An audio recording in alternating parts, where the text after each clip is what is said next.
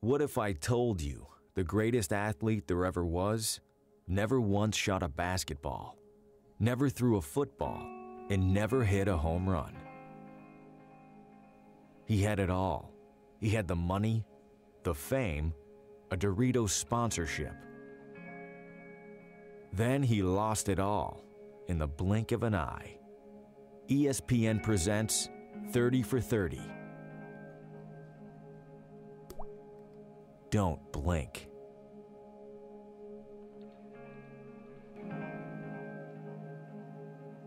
Greg was the greatest staring contest competitor I've ever seen. My son and I, we had season tickets. I got him for his birthday one time. And one of his matches, we actually got a backstage pass. Before every match, he would pull pepper out of the cupboard and he would sniff it. And then he would keep his eyes open during the sneeze. It was incredible. I thought that was impossible. I mean, it was unreal. He's the only person in the world that I ever seen who could do that. God, he was good. You know, in all my years commentating the ISC championships, I've never seen anything like this. When Greg arrived, everybody knew they were just fighting for second place. I mean, staring contests worldwide, it was just no contest for anyone else. I mean, he was so good and so consistent, it was hard to picture anybody beating him. I remember when he won his 100th title, that's when we really knew this was something different. He had a meeting with President Obama because everybody knew Greg was the hottest name in the U.S. For the first time, we had stars like Justin Bieber, LeBron. Heck, I even think Miley Cyrus came out to one of the staring contests. It really made us all feel special. He was just different. I remember one day we were in the weight room and we were doing max reps for eyelid lifts. And then, I don't know, I got a cold feeling over me, the chills, I got goosebumps, and I looked over and he was going and going, and he just kept going. And it was that day that I knew something inside of him had changed. He wanted to be the best in the world, and there was no one that could stop him. I've never seen anything like it. Greg was one of the toughest athletes in the world. He trained harder than any of them out there. I mean, he had a nightly routine where he would turn on the scalding hot water, tape his eyes open, and put his face directly at the shower. And shoot, one time I caught him doing it and he looked absolutely insane. And I mean, that was just Greg though. That's how he did his thing. Stories about Greg are just legendary. I mean, how could you not be a fan after hearing them? The time he drove from Cleveland to the Jersey Shore, 212 miles with his head out of the sunroof during mosquito migration season, and he didn't blink the entire ride. That's when I became a huge Greg fan. Greg invented this new training regimen called the dry ball technique, where you would put some fans in front of your face and keep your eyes wide open and fight through the pain that would be the drying of your eyeballs. He actually had his house renovated so he could practice it at home. It was the Property Brothers that did it from HGTV. He actually had us renovate his house back in 2014. I think he had us install 75 fans above his master bed. We would just lay there and stare at them without blinking. Yeah. He's a legend. Total legend. It must have cost him $1 million, but it gave him a significant advantage over his competitors. A couple years ago, I scored a couple touchdowns, went over for over 200 yards, and I had a pretty good run. And I go to look at ESPN and see if I made SportsCenter top 10. Not even there. This Greg Baskwell kid, whoever the hell he is, was 1 through 10. I mean, go figure. And the sports pros still don't know who he is, but he was 1 through 10 on top 10. I was Greg Baskwell, but I'm not the same person that I used to be. When I was world champion, I would always give back to the fans, and I loved it. I loved every second of it. I would host autograph sessions in random cities throughout the country and throughout the world, and fans would drive from all over, thousands of miles, just to meet me. I could charge anywhere between $50 to $20,000 for a signed piece of paper. I've coached the best swimmers in the world, but in the world of athletics, I've never seen anything like this. This guy's amazing. When he gave me this autograph in 2013, it meant the world to me. How does he stare like that?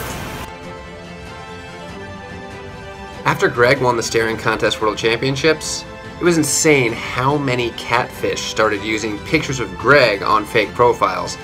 I mean, can you blame them? What girl doesn't want to look deeply into those beautiful, beautiful eyes? I know I do. The highlight of my career, I'd probably say it came in the spring of 2014, for sure. I was battling a case of pink eye. I had the sniffles and the flu all at one time. I drew a matchup against Bennington Wellingham. He was the previous world champ. But the matchup was actually pretty easy. I think it was after 129 minutes and 13 seconds. He blinked and I kept going. And I think after that, I pretty much solidified my spot in the Hall of Fame. I then became known for two things: complete annihilation of my opponents and my infamous celebratory cross chop. And then it happened. I can't believe it's been a year. I mean, April 4th, 2016 seems like yesterday. That day changed my life forever. I'll never forget that day when I heard the news about Greg. When I was younger, Greg Baskwell was my role model. I had always tried to shape my life just to be like his. Now, after the blinking incident, I don't know who I should ever look up to anymore. Sorry. I remember that day we got pulled out of class. We had a school-wide assembly and a moment of silence for what happened to Greg. It's okay, he'll be fine. I can't do this, jeez.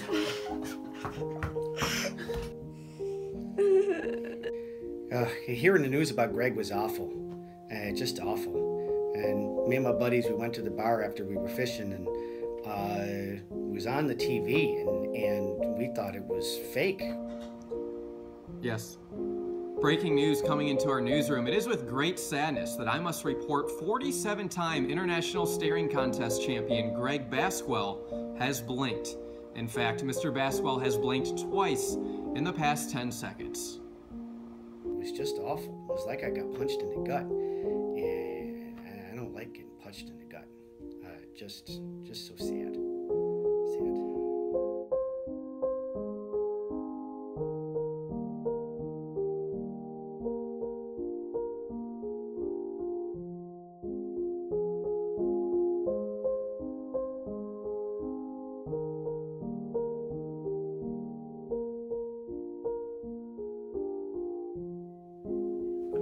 I had to. On that birthday, when I blew out those candles,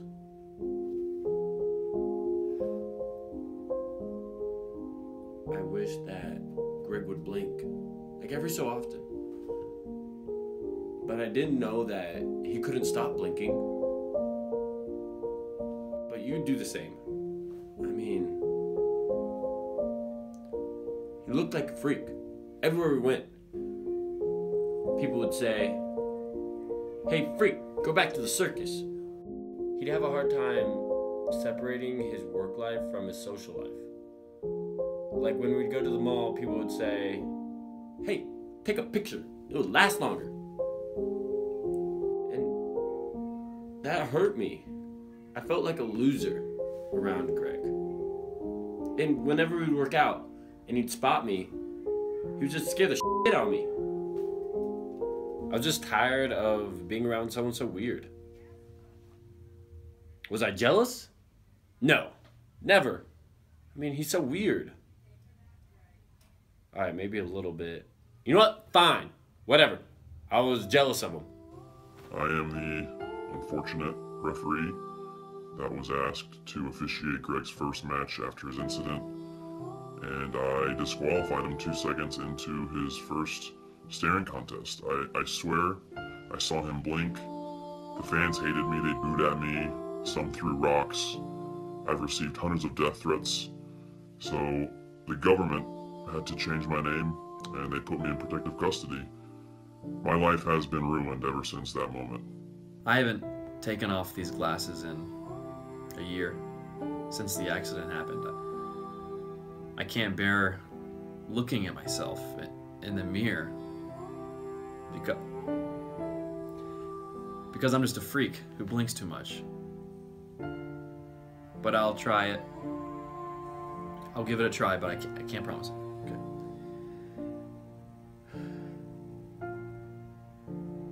Okay. I can't do it. Some of Greg's friends and I noticed there's something wrong with him. We had an intervention with them, and we knew we needed to get him back to where he was. And we decided that he needed to go see a doctor and get the treatment he needed. Greg came in to see me a couple of weeks ago to get checked out. He's perfectly healthy, has no complications. We took an x-ray, and as you can see from the film, there's a black dot right where his eye is. In my professional opinion, I think when Nick blew out the candle, it blew a bug into Greg's eye, and it's been lodged there ever since. His friends find this absolutely hilarious. Told me never to tell him, but my lips are sealed. I'll never forgive Nick for what he did to me. I was on top of the world, and now I'm just on the bottom floor. I'm in the basement of life.